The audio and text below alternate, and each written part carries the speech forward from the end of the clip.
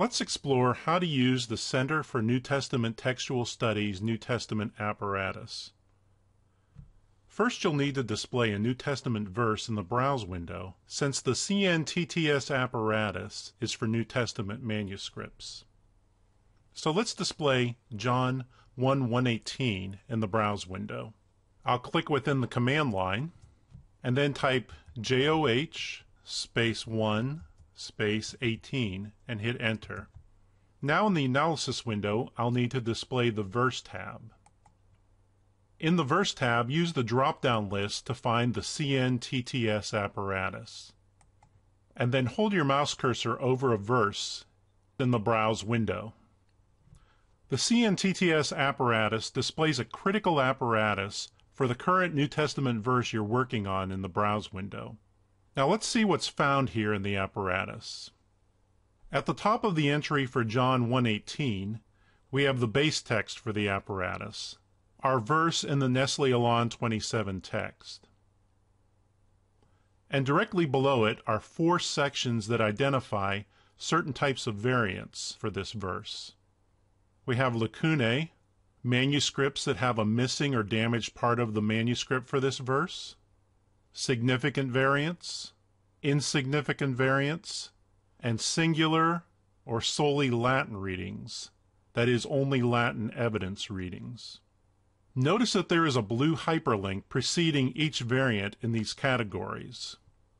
You can click on these to navigate to that variant further down on the page in the Verse tab. So when I click on one of these hyperlinks, I navigate to the apparatus for that particular section. In the lacunae section, words that are missing or damaged are indicated by brackets. If you wish to return back to the top of the page, click on the left arrow button up in the left corner of the Verse tab header. You can click on any of the hyperlinks to view the apparatus for each particular variant.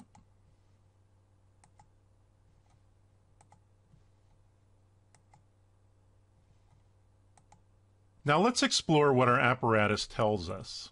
I'm going to choose the significant variant monogenes theos and click on the hyperlink for it.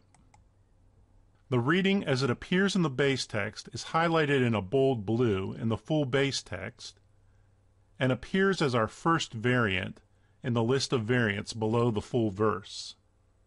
Following each variant, you'll see up to 3 codes showing in these locations. They identify the types of variants and indicate specific types of readings. We identify them in the documentation as 3 different columns. Let's take a look at these columns. The first column with a reddish color identifies the variation type and displays a code indicating the type of variant being treated here. You can click on this code and the Verse tab will display a key that indicates what the code or symbol means. We see here that S indicates a significant variation unit. To return to the apparatus, click on the left arrow navigation button in the upper left.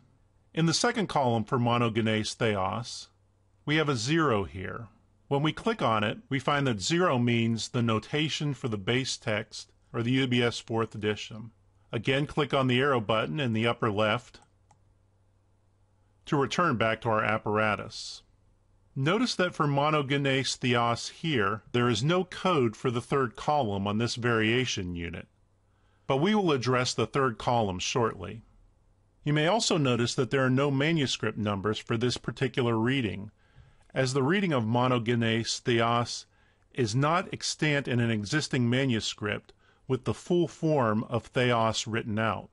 However, in the second variation unit, we see that monogenes theos is extant in P66, in Aleph, B, and C, with those manuscripts using the nomina sacra, the abbreviation for theos. Thus, the reading in the base text is extant with an abbreviation. In this particular variation unit, notice that there is a code for the 2nd and 3rd column. There is a dash for the 1st column, and if we click on the number 1 for the 2nd column, we find that the number 1 means a reading that represents the base text with only minor differences. For example, something like nomina sacra, which we observed in this particular variation unit. Let's go back to our apparatus with the left arrow button. And let's take a look at the third column that we have not seen yet. The third column has codes that relate to the nature of the variants or of certain aspects of the variant readings, such as nomina sacra, the movable nu, orthographic changes, and so forth. We have here an X, and let's click on it. And thus we find that X is the code for nomina sacra, a shortened form of a sacred word, title, name has been used, which we've seen in our variation unit. Again, let's return to our apparatus. Notice that following the 3 columns of codes for each variation unit, there are manuscript numbers for the manuscripts that have the reading of each particular variation unit.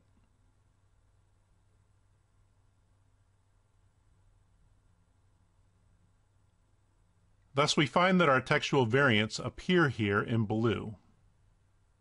And next to the 3 columns for each variant unit, the numbers of the manuscripts for that particular reading are listed.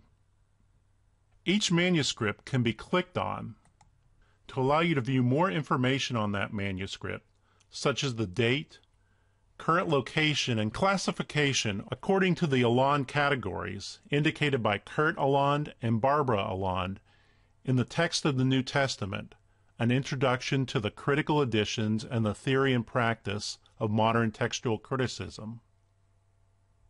Let's return to our apparatus again. So you can click on any of these manuscript numbers to find out more information about that manuscript. You'll also notice that there is a double right arrow following the list of manuscripts for each of the variation units. If you click on the double arrows, a table will display indicating the century the manuscript comes from and the Allande category if the editors of the CNTTS indicated an Allande category for that manuscript. Each of the Roman numerals for the categories can be clicked on to find out just what that category means. And again, use that upper left arrow to return to your apparatus. So these tables can be helpful to see the date and category for each manuscript.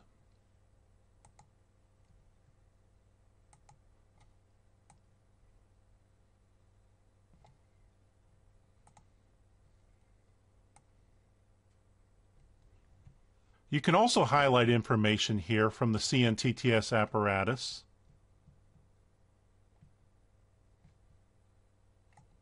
Right-click on it, choose Copy, and paste it to another location, like the BibleWorks editor.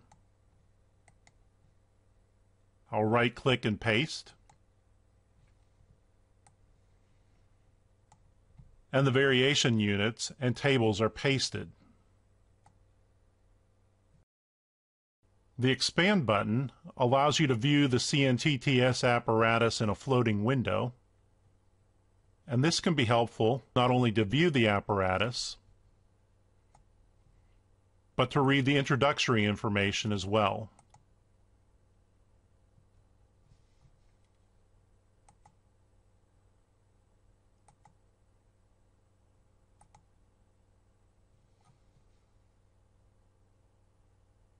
Or to see a key for the manuscripts.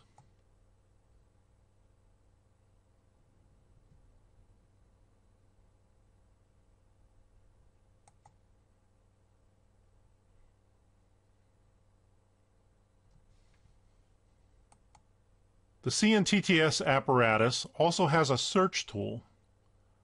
Click on the search button here. You can use the search fields to search for particular types of variants. For example, let's say we wish to search for significant variants in the manuscript of Sinaiticus.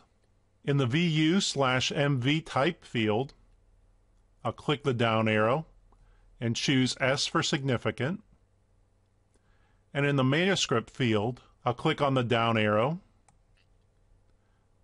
and use the scroll bar until I find Sinaiticus.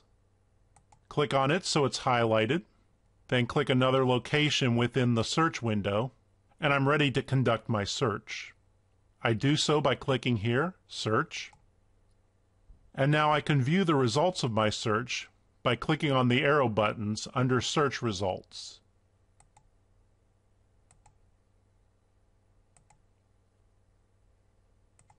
This button here allows me to open the CNTTS apparatus to that particular variation unit.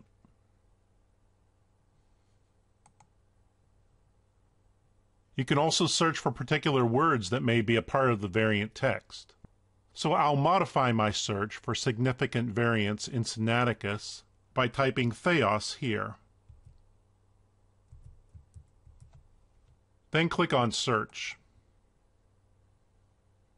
and click the arrow buttons to move through your search results.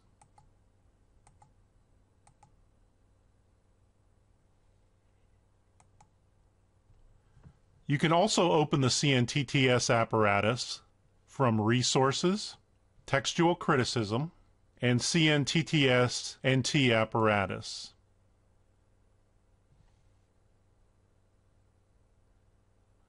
Or to open its search window, click on Resources, Text Criticism, and CNTTS NT Apparatus Search.